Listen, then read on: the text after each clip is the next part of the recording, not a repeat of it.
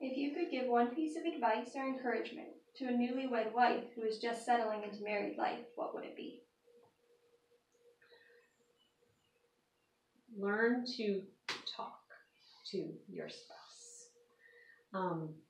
Make sure the words that you say are in love and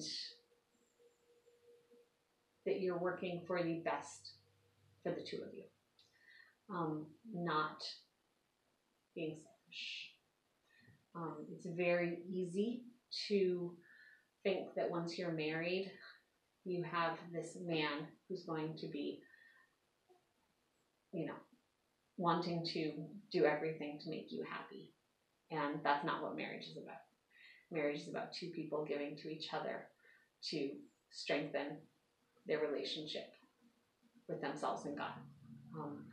And so not falling into an attitude that your husband is there to serve you and to meet all your needs. The only person who you should be totally fulfilled by is Christ.